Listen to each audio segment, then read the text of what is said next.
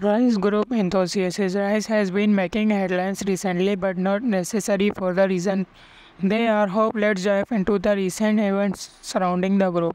Last week, SM Entertainment announced the indefinite suspension of Sogan's activity within RIIZE following a series of controversies, including leaked photos and allegations. Despite the challenge, RIIZE has continued their activities, posting updates on platforms like TikTok. However, a recent video had caught attention of fans.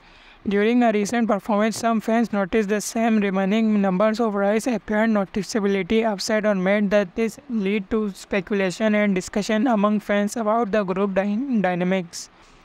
As we negative through this development, it's essential to keep in mind that the emotions of the members of the company given recent events.